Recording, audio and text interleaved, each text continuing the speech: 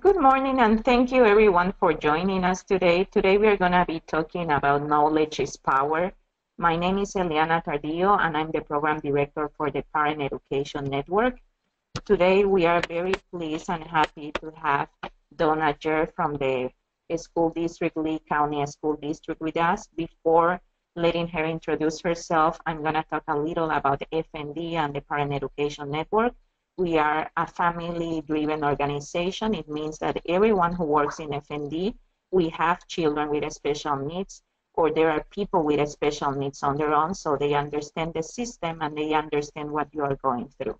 We are a non-for-profit organization funded by the Department of Education, and we serve people with special needs from 0 to 26 years old and their families. We provide support, information, and we help families identify their options, but we are not attorneys. So welcome, Donna. I'm very excited, and this is a great collaboration. Thank you so much for doing this with us. Thank you so much, Eliana, for agreeing to collaborate with me. I want to thank any of you that are tuning in to this webinar today. I'm hoping that we're all bearing down and surviving Hurricane Matthew. It's sometimes a good time to reflect and ponder on what's truly important in our lives. Funny, when Mother Nature is at play, it kind of humbly puts us back into perspective. So Eliana and I, are so blessed to be working together, and we look forward to doing future webinars together also. So we're interested in your feedback. Thank you again for joining us. Thank you, everyone. And as you can see on your screen, you're going to see a chat box. That's the place where you can actually put your comments, and we are going to be able to reply to you. Or you can actually raise your hand, and I'm going to be able to open so you can participate of this webinar. So we are going to start defining IDA. IDA is the Individuals with Disabilities Education Improvement Act, and your child with special needs receives education under IDEA. IDEA has 4 parts. Part A, that are the general provisions. This is the information that let us know how to provide the services. Part B is public school from 3 to 22 years old. Part C is the early intervention process from 0 to 3 years old for those kids who are diagnosed with special needs when they are born or when they are babies or toddlers. And Part D are the national activities. All right, one thing that's exciting about being an employee of the school district is we are able to serve children that possibly could be eligible from the ages of 3 to 21. I love what we do because we need to ensure that there is indeed that individualized portion of our child's education. If a child requires special education and related services, you would have to become familiar with an IEP. The IEP being the Individualized Education Plan. As we go through this presentation together, we will be touching upon key issues such as the least restricted environment and really trying to drive home how very important parental involvement is. Parenting in general is probably one of the most challenging jobs for many of us. Parent involvement when we have children who have unique or different challenges really puts a responsibility on us that we must become experts in all of our children, with and without children with disabilities. Exactly. And I think that is especially, the most important part that we want you to understand and take from this presentation. You are your child's best advocate. No one can do your job. Donna is amazing and is always there to help families. I'm also here available to help families. But even trying to become the best advocate for your child, we cannot do your job. So we are going to be always here to provide information and help you with everything that we can do for you. But we want you to empower you to become that advocate so you can really be sure that your child is receiving the right services, and you can help people have high expectations about your child with special needs or disabilities. There truly is about 6 principles of the IDEA law. FAPE refers to a free and appropriate public education. What I like about that is your child is indeed entitled to a free and appropriate public education. We have many laws in place to secure our child's civil rights and liberties. So there's an evaluation process that has to be adhered to in order to see if your child is indeed eligible for special services. The IEP is principal. It's a lot of information. So again, we're going to be committed to providing ongoing training. Parent and student participation. If you really think it through, we wouldn't have this process if it wasn't for the students, and the students belong to the parents. So you folks, your participation, it's all about you. The least restrictive environment, you need to understand the hierarchy of services. There's a total continuum of services. And every time you're ever invited to a meeting, you're going to be given so many copies of your procedural safeguards that some people will joke I could line my cabinets with them. Instead of lining our cabinets, I would really encourage you to read them, because it can be a very intimidating process to come to a table with several other professionals around the table. You must be aware of your procedural safeguards, and it may ease your fear, because ultimately this is your child that we're speaking of. Exactly. And something that I want to add about that is that me being the parent of 2 children with significant disabilities, the mother of 2 children with Down syndrome in the school system, I can really tell that all this information can make a great difference in your child's life. Because if you don't understand this, it's going to be really hard to advocate for your child. When you really understand the law, and when you really understand that your child has this right to have free, appropriate public education, and you can go through the evaluations and really understand where he is in terms of performance, and you can be part of the goals that you are going to create in the IEP and bring that voice and that information about your child, you're going to be doing a great, great job. And that's what you have to do. So something else about this part is that you are going to listen many times the acronyms about these terms in the IEP meetings on when your child is starting to receive special education. So you need to get used to this. IEP, Individualized Education Plan; FAPE, Free Appropriate Public Education; LRE, Least Restrictive Environment. So yes, so you are sure that you understand, because many times you're going to hear these acronyms, and please ask, what do you mean? Because that's important, so you can really be part of all the decisions and all the information that is shared on the IEP table. When we go to look at the special education process, I'd be lying if I didn't tell you that it can be a lengthy process. There has to be a referral process, and then there's an evaluation, and then there's an eligibility hearing or staffing. Then the IEP is written, placement is discussed, tracking and reporting, and reevaluations. This is a lot of content. Every time I think of working with a system or a bureaucracy, if you're buying a home, anytime you're unfamiliar with the language that's being used, it truly is in your best interest to educate yourself on that educational jargon, and to never, ever hesitate to say, what are you talking about? We now have like the MTSS process, the multi-tiered system of support. That's all part of that early referral process. We'll touch upon this more as we go.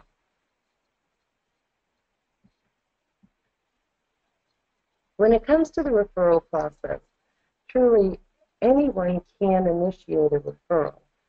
If you feel that your child is experiencing challenges or difficulties, you can put in writing that you are requesting your child to be evaluated. It's usually, I feel it's always best if you work in a collaborative spirit. So you're hearing from your teacher, you're working together, you are identifying strategies to help our children experience success at school. I'm a parent and I'm also an educator. The two environments are truly very different. There are certain expectations and in the public school setting, you have to almost learn how to be one of a group. You learn school language and school behavior, where we go to the bathroom, where we go to centers. Those aren't how our houses are usually set up. So there has to be a bridge that's built between home and school so that your focus is always on the child, who is the most important person in this process. Anyone can start the referral process. You need to identify skills, strategies, pre-referral activities, and no one can evaluate your child without your consent or your permission. So you always need to know that it's not what we do to you. We need to be working with you and together. So before any kind of change or anything can happen, we need your consent to evaluate your child. It should be a fluid process. It shouldn't be one size fits all. And we should always be trying to come up with strategies to ensure that our children are experiencing school success. And that may look different for all of our children.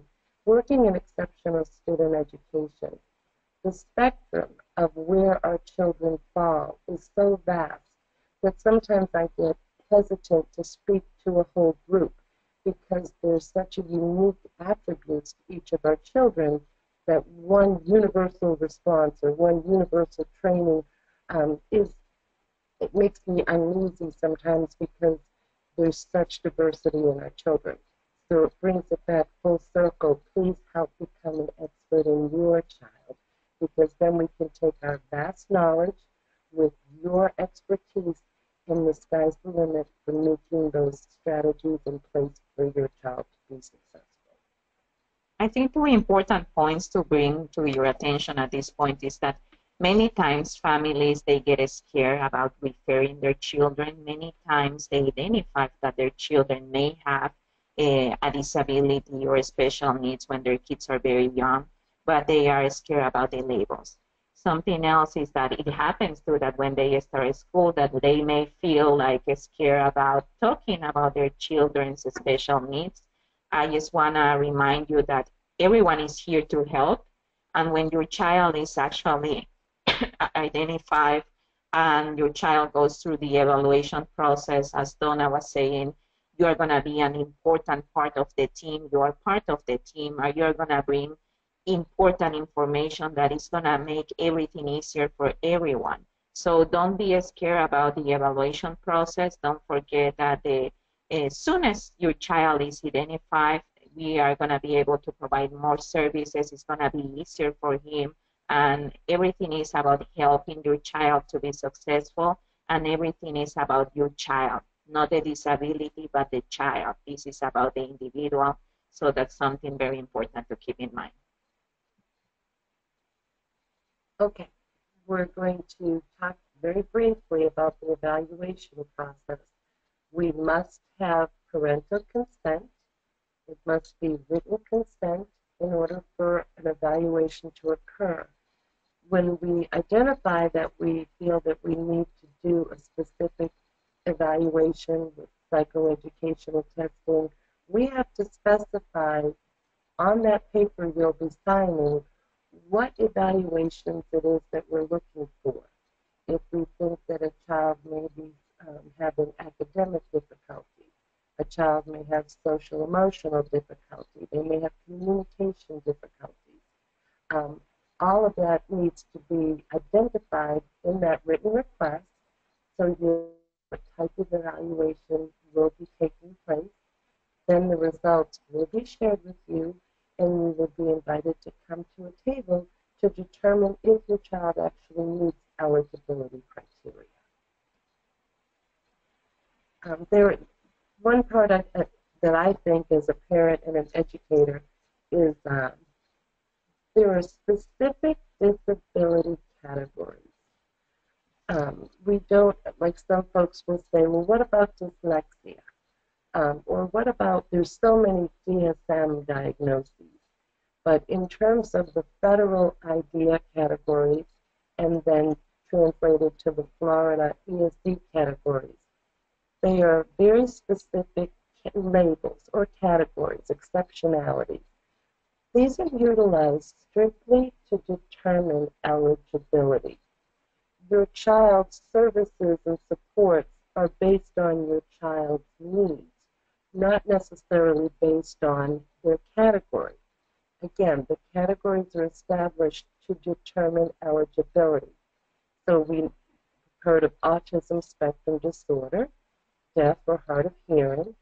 Developmentally delayed refers to pre-kindergarten only. By the time your child turns 6 years old, DD, or developmentally delayed, is no longer an acceptable category. It would have to be found in one of the other identified: dual sensory impaired, emotional behavioral difficulties, gifted, homebound or hospitalized, mentally handicapped, we now say intellectual disability, physically impaired with orthopedic impairment, physically impaired with other health impairment. That's a very broad exceptionality.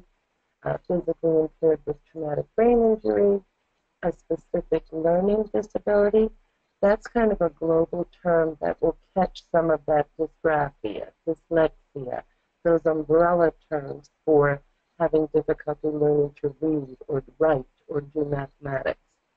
Speech and language impaired or visually impaired. I really would encourage you, when you are looking at your child's IEP, that you familiarize yourself with what category was your child identified as being eligible for. We do live in a day of technology. Here we are in a webinar. You can go on so many important sites that are specific to that exceptionality to help educate yourself. And I want to reiterate, Eliana and I are blessed to have our jobs being out there to help you. So know that we are available to you to assist in any of this skill acquisition process of being a child, an expert on your child, knowing that knowledge is indeed power. Exactly. And something else here is that many times you are going to hear ASD, that is autism spectrum disorder. You're going to listen people saying like DD, or the most common SLD, and these again are acronyms about these categories. So yes, so you are aware of that. It may happen, and I always remind families: ask when you don't understand, because it is super important that you can actually understand everything that people is discussing, so you can be an active part of the group and the decisions. Okay, the individualized education plan, there's specific components of the IEP. One of the primary components is parent participation. You can expect that every time you are getting ready, and we should be giving you at least 10-day notice prior to being invited to your child's IEP, they're always, every year, going to ask you, what are your parent desires for your student's outcome? Please put thought into that prior to going to the meeting. What are your expectations? What are your long-term goals? Where are your concerns coming from? It might be as simple as, I want my child to experience success in reading. Or your parent concern may be far more extended. I'm concerned with their social emotional growth. I want to make sure they have friends. I want to make sure that they're being successful. It's not a short answer response. It's an open-ended response, but please think in advance. What are your concerns about your child's educational outcomes? The present levels of performance. I'm going to say it again. Present levels of performance. That's referred to in the land of acronyms. What's your PLEP? Your PLEP. That's telling me, where is your child currently performing? What are the things that they can do? It's important that the PLEP, in my opinion, be stated in positive terms. I don't really want to know everything your child can't do. I want to know what your child can do, and I want accurate current levels of where they're functioning in those 5 domain areas. The 5 domain, if you crisscross the slide, there's 5 domains that we primarily look at in the educational realm, and that is in the area of curriculum and learning. Where's your child performing academically? Also, social emotional. We don't necessarily do all 5 domains for every child. We hone in on which domains are going to require specific goals. It could be independent functioning, um, social emotional, other healthcare parts, or communication. So as a team, when you come together, they will tell you, you will talk about what domains are going to be targeted. And then after we identify those present levels of performance is where we then identify annual goals that will be targeted. That will also lead to what special instruction is required, and are there related services such as OT, speech and language? There could be so many variances on related services. I love this picture that you can see here because actually it is completely true. When you sit on the IEP table, actually everyone has a piece, and everyone's piece is important to complete the puzzle and be able to provide that child the best services and the free appropriate public education that our children deserve and have right to receive. So when we talk about parent participation, think about the IEP as the most important time for you as a parent to come to the table and bring information that maybe the team doesn't have or they don't have, because they see your child as a student and they don't know your child as an individual many times.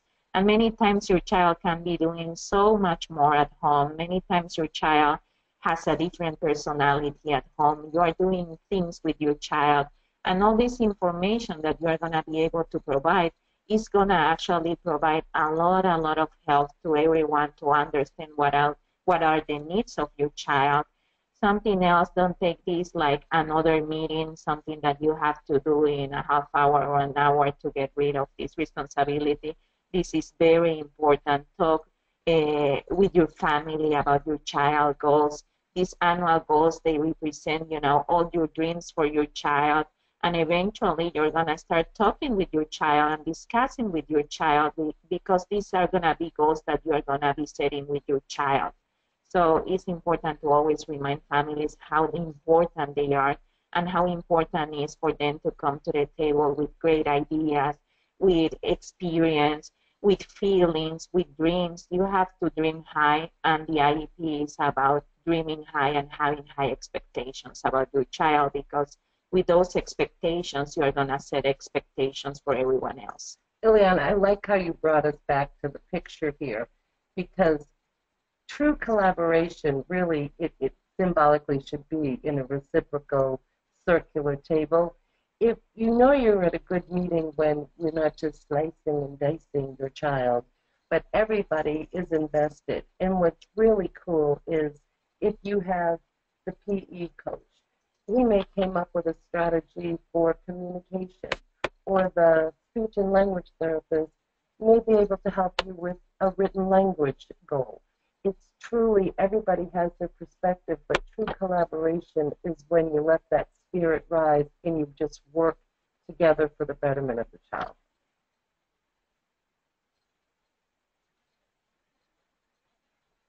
Okay. Are you going to read? Yeah, we have a question from Elizabeth.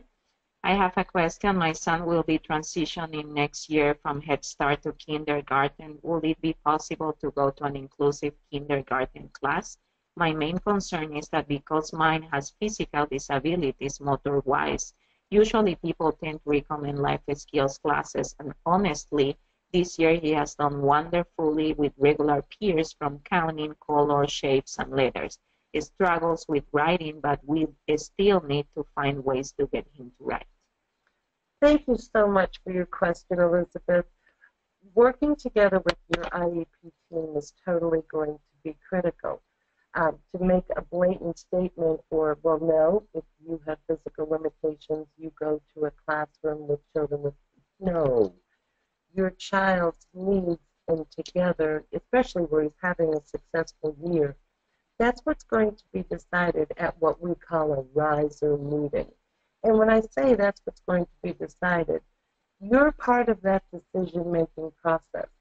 So it's really difficult for Eliana or I to say yes, no. It's working with that team. and making under your parent concerns.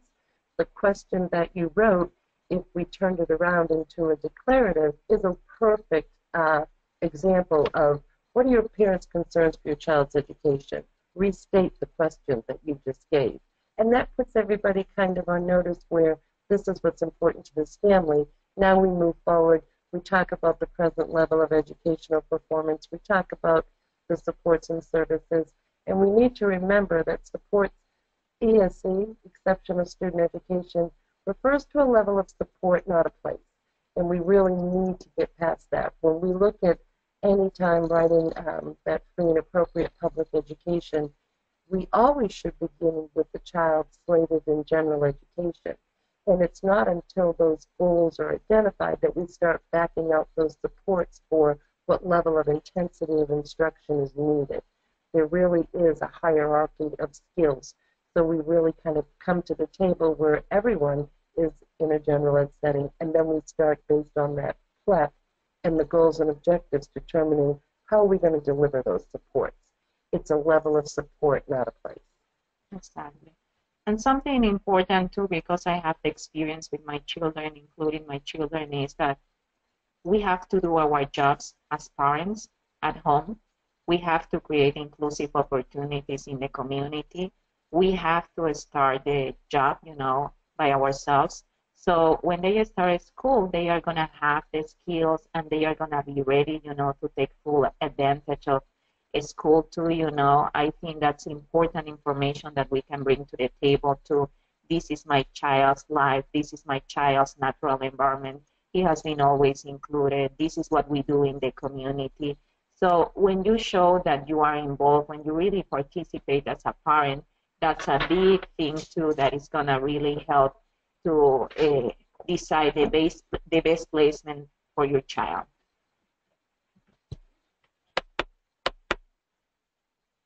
Okay, the components, we kind of talked a little bit about this, but that least restrictive environment. And, when I told you when we talked to the masses, sometimes the least restrictive environment for one child looks very different than another child. So that's very individualized in the terminology, in the spirit of the law. Accommodations and modifications are huge. And Eliana and I will be doing future webinars just on that topic. Mm-hmm. The accommodations refer to I'm keeping my grade level expectations the same, but how I deliver the instruction or require the assessments, I can accommodate you. I can provide that in a differentiated instructional model so that you don't have to perform all the same way. In our district, we're kind of looking more towards that universal design of learning. A modification is when I take what the typical grade level standard is and I'm going to change it. So I'm going to modify the grade level expectation. Sometimes I've heard people use the word accommodation and modification interchangeably. They are very two different words with different meanings. Dates and places, that's key on knowing the services and where those supports and services will take place. Transition service needs, that's when our children are reaching that age of 14 and 16, and now we're trying to build a bridge to post-school outcomes. And the age of maturity is a reporting method of when our children are reaching the age of 18, we need to kind of provide you with that notice a year before to let you know, to remind and gently remind us mamas that our children are going to be adults and they will be the age of maturity. There's a lot of, depending on our children, a lot of different components that come along with that. As a district, we usually do at least one or two workshops on roles, trust, guardianship, some of those things that may be of an issue just for some of our kids. Again, because this is so much information, there's no way we can go through all these at this presentation. So we are going to be breaking all this information in another presentation, and we hope that we are going to have your input about this so we can plan for the future workshops and we can expand on transition and accommodations and modification. Great. I did love that past T-shirt. I am the I in the IEP. I can't believe I'm making it go back to the graphic. All right. Participation, parent participation. The opportunities are endless. You need to get involved in your child's education. You need to know the school processes. I mean, I would almost challenge folks to look on even the website. Every different school has a different flavor, a different flair, a different taste. What Eliana may find appealing may be very unappealing to me. What I may like is very different than what she's looking for. But every school, there is definitely district procedures and policy. But every school kind of has a little twist and flavor of its own. It's important that you be aware of those hidden curriculum and know how to navigate your specific school. Many teachers have different ways that they like to communicate, the same as parents. I don't really care about what your communication preference is as long as there is one. We need a process for communication. It always bothers me, Eliana, when I go to an IEP meeting and I'm finding out at an IEP meeting, you mean my child's not eating lunch? That should be something that's communicated. If your child is on medication and has dietary restrictions, you should not be meeting once a year. You know, the IEP is conducted at least once a year. Communication, especially for a lot of our children, we need something much more frequent than that. And you need to know how to access information. A lot of our schools now, we have Chromebooks with the Google Chrome at the middle and high school level. Even though it may be a different vocabulary, the schools will hold functions, and Eliana and I can help you get connected. How do I know how to access the Google Chrome class? If your child is using that as a system, my opinion is you need to know what system they're using so that you can be a collaborative partner. That was just one example of access to information. Also, IEP meeting information.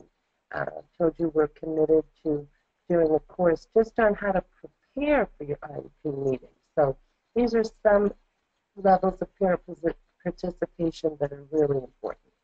And many times it's hard, to create this bonding with the school because everyone is busy. The teachers are busy. You are busy.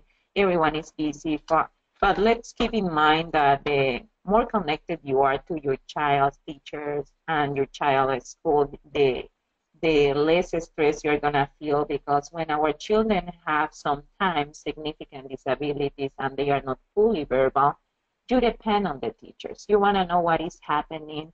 And that's why it's so important that if you feel that things are not working, try again and try again and try again, because this is about your child and the teacher has like 20 children or 30 children, so she's busy. So come to the teacher and ask her, what will be the best way to communicate with you? How do you feel we can make this work? I understand that you are busy, but I want you to understand that if you don't send me that picture, I'm never going to be able to know what is happening. If you don't work with me, I have no way to know what is happening with my child, and I want to be an active participant of this process. Many times it's all about, saying those words so everything changes. So let's keep in mind that it is our responsibility as parents to keep trying and to make things happen. It is a team, it is collaboration, but again, this is for our children, so we have to do our job. Eliana, thanks so much for talking about recognizing how busy we all become. And don't forget, middle and high school, those teachers are seeing over 200 children a day. So they see a lot of different kids. So coming up with an effective way of communicating is really critical. The other thing, too, and this is the fact that I am an educator, please don't ever forget to thank our teachers when we're really happy and we're really appreciative. I always considered my children's teachers for the year our newest family member. It means that we're going to talk about you at our dinner table, and we're going to be told that I'm not doing things like Mrs. Smith is doing, and all of that. They become like another family person. Please remember to just say thank you as well, because frequently they don't hear that. Exactly. We only talk to them when something's burning. Yes, something's on fire. Yeah. All right. placement in least restrictive environment. We've touched upon that a few times. I've used words like continuum of services. I've used words like least restrictive environment. I've used words like a hierarchy. Um, if we were to look at the continuum of services, general education, fully included, would be where most of our children fall in general. They're a fully included general ed classroom. We then, if we move down the continuum, there's a few other service deliveries that are not stated here, such as facilitated support or consultative. Some children don't need direct instruction, but maybe they need the uh, support of an expert in helping identify the accommodations. So there could be just support, facilitation, consultation. There could be pull-out part-time or push-in services. We're seeing more and more of the inclusion model in today's day and age where folks are pushing in those supports. You may have a general ed teacher working side by side with a specially trained ESE teacher. So it's that part-time or full-time. We still have ESE classes that could be an all-day separate class within a general school, within a public school, but maybe the child spends more time in a special class.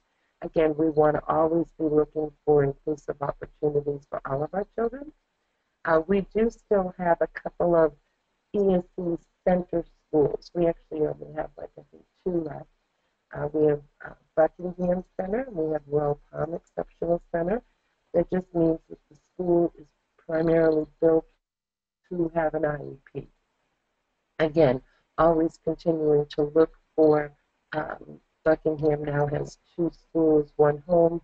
They've partnered up with Riverdale High School to offer some of those more inclusive opportunities.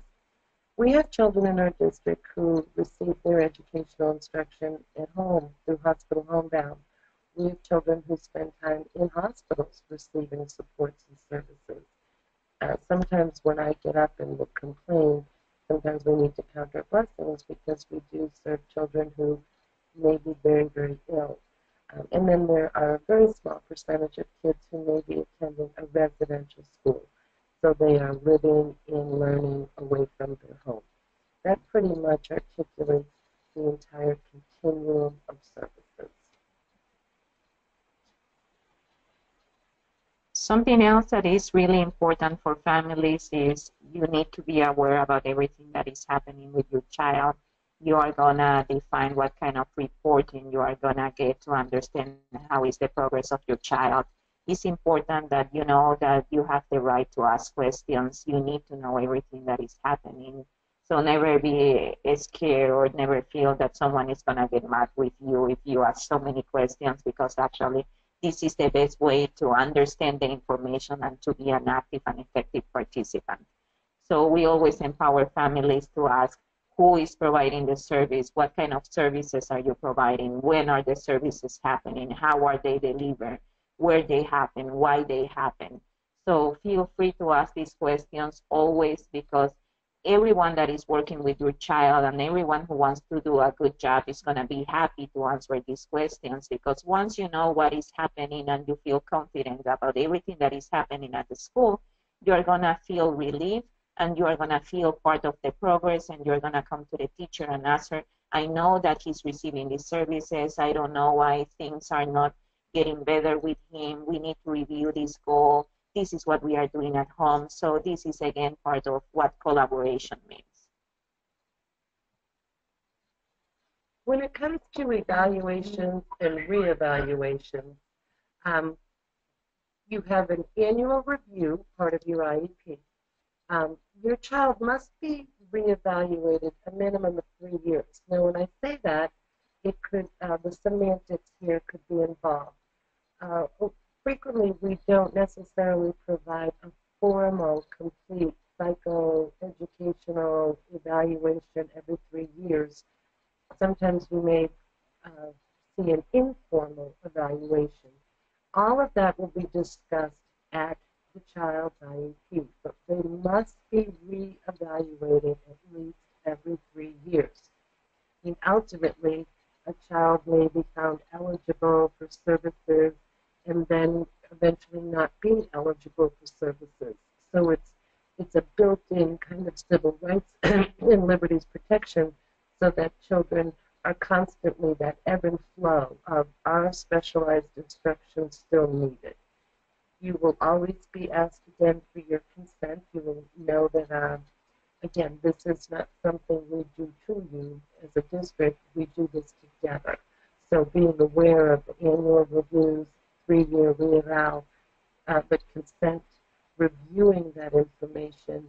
And if we ever provide an evaluation and you just so disagree with it, you think they've missed the mark, they don't understand your child, there could be a multitude of reasons. If you go back to those procedural safeguards, you as a parent have a right to an independent educational evaluation, or at least to ask for one. The district will then be communicating with you. If they deny that, they have to put it in writing why they're denying it. But again, this is something that we need to be doing together. But an IEE, an independent educational evaluation, is part of your procedural safeguards. Speaking of procedural safeguards, your participation is key. You also have the right to review records.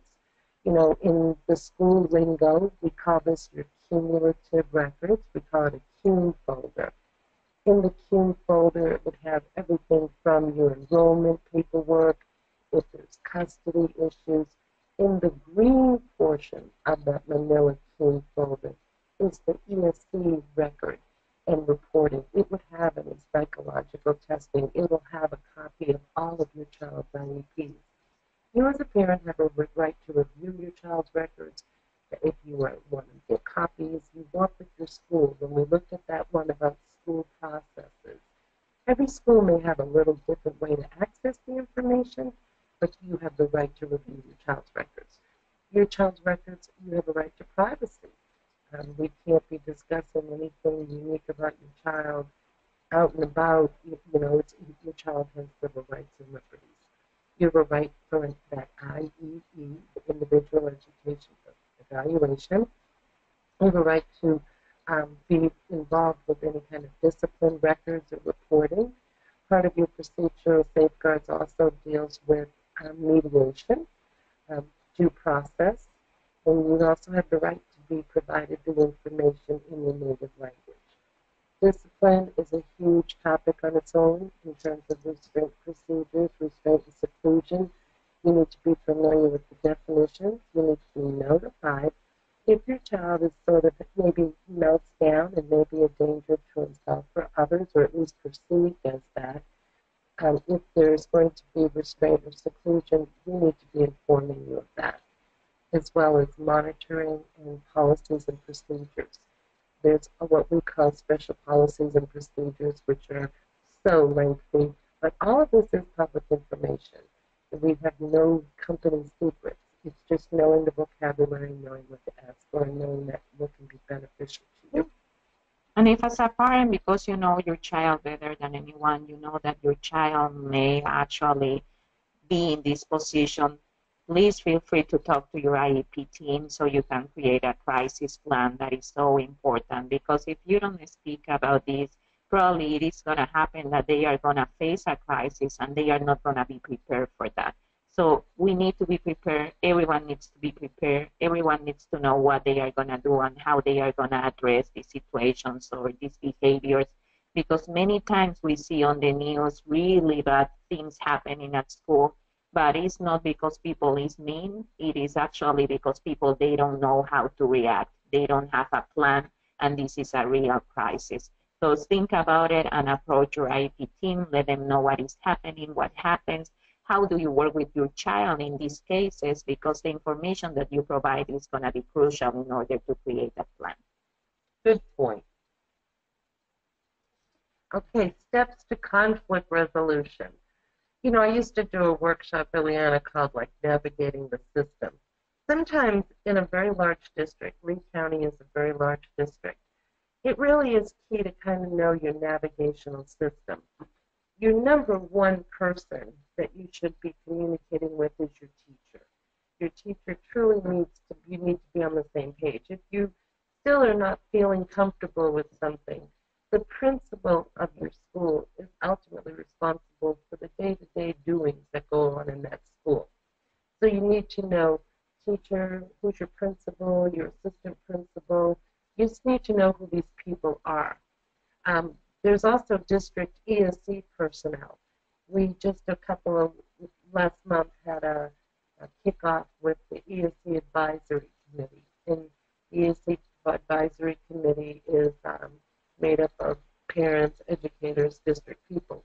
But in the district, there's a director of exceptional student education, there's an assistant director of exceptional student education, there are coordinators that are divided based on elementary, middle, or high school. We own all of this navigational charts and would be happy to be able to provide that to you. You need to know the definitions of how to also, what your procedural safeguards are and what steps you can come to resolve conflict. When you're in conflict, and any of us, when we're in conflict, whether you're in conflict with your spouse, your children, your girlfriend, your neighbor, life is not good, in my opinion. I'm not a queen of conflict. I kind of like to see what we can do to get along. And there are steps to help resolve things to keep that eye on the prize, which is your child. The IEP team, sometimes you have difficulty coming to a resolution. There are steps and ways of coming to a consensus. Consensus deals with, can you live with it? I mean, it doesn't mean anybody walks away with the catalog. It's about coming up with small agreements and building consensus. If you still can't come to consensus, you know that you have the right to mediation. You have the right to file a state complaint with the Department of Education, Office of Civil Rights, or ultimately you can go due process. These are all very intricate pieces. It means that you need to, in my heart, we need to come out wanting to collaborate. If we're unable to do so, you need to know the system that's in place to be able to help you resolve that conflict. And when conflict arises, when we are talking about families and we are talking about our children, it's really hard not to get emotional. Mm-hmm. So many times it happens that families, they have been trying really hard. They have been calling, they have been going to the school, they have been trying to talk to the teacher. They don't get any response, and they go directly to the due process. They feel like, okay, nothing is working, and they don't follow the steps. So it's very important for you to understand that first, you have to learn to communicate in written. It's important that everything that you try to communicate to the teacher, you send an email, you send a letter. This is because many times we talk so much, we have so many informal information or communication that we forget about things. So when you learn that everything goes in written, you have actually proof of the things that you are requesting, you are actually being professionally informing about your concerns. You have more time to think about the things that you want to talk or you want to request. So it's like a successful process, and you have to follow the steps. So if things are not working at the first step, go to the next one, then go to the next one. Be sure that you have documentation all the time. Be sure that you are doing your best to actually create collaboration and come to an agreement, because no one wanna goes to the final step really, and things can get resolved when everyone is working together. You know, one part that's not in this plan, Eliana, but it's basically what you and I do, is when you're invested in this process, you need to, in my mind, you need to support yourself with people who are good for you. So you can call a friend to go with you. You can have an advocate come with you. You can seek out people who are going to support you in your efforts to advocate for your child appropriately. It's about building that team of invested stakeholders, people who can help you, so that we ultimately can help each other.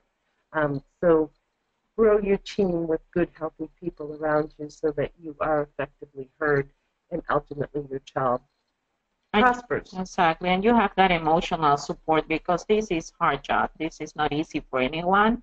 It takes time. It takes years for actually, you know, understand all this information. It is a lot of information, and you are going to become an expert throughout the years. Actually, the most important that you have to have from the beginning is like unconditional love for your child. You have to believe in your child and keep going because you know that your child can do it, and everyone is going to be working with you.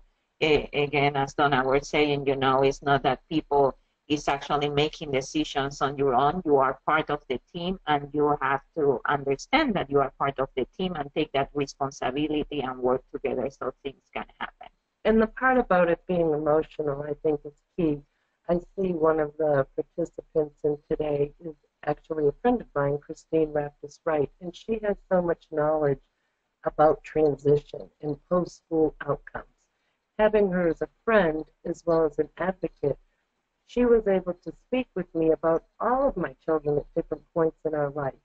And whether I was crying or I was nervous, she was able to attend different meetings with each of my children and I to kind of take that emotional piece away and be the factual person that helped us move forward in attaining our goals as a family, in attaining our goals for that post-school life outcome. So those are the folks you want in your circle. And I think to end, I'm going to say, as a parent, your biggest responsibility is to remind the team that your child is a child, that is the most important person in your life, because it's not because people is mean or they don't want to do their job, but they have other students. They deal with this all the time. Many times we forget, you know, that we are talking about a person and we already have ideas about what services we can provide based on you know, the disability or something like this, because we want to help. So it's the parents' responsibility to come to that table and talk about that person as an individual, remind everyone that the prize is to actually make that person successful, to provide all the services, and to remind them that there's an amazing advocate who knows how to collaborate, and out of love is going to be everything possible for giving that a student the best choices so he can be or she can be successful at the end. I, too, want to say thank you so much for tuning in. Stay safe as we master our way through our season. And we are interested in your feedback. So if we can provide you with any additional knowledge, supports, or services, we're here for you. Okay, so we're going to open the microphone because we have a question. SM, I just opened your microphone. I just don't know if you have a microphone because it's not available. So if you don't have a microphone and you would like to write down your question. Oh, there you go. Hello. Hello, I have a question. How many primary exceptionalities can a child have in their IEP? That's a really good question. I really don't think there's a final answer on that. I've seen children with one, and I've seen children with so many. There really isn't a cap or a number.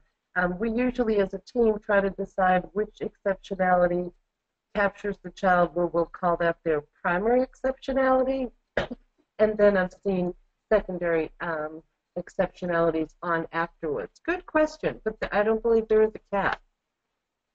Thank you. Did I answer your question? Okay. Yes, you did. Thank you. Okay, thank you.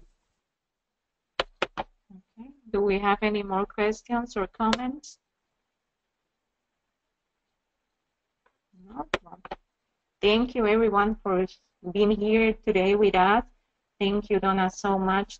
This was an amazing beginning. This was our first, so thank you for hanging in with us. We look forward to working together in the future. Enjoy your day. So we are going to send you an email next week with a questionnaire so you can let us know if you are interested about coming back to the webinars and learning about some specific topics, and we are going to be then scheduling more webinars for all of you. High five, Eliana. You can hear that. Have a great day.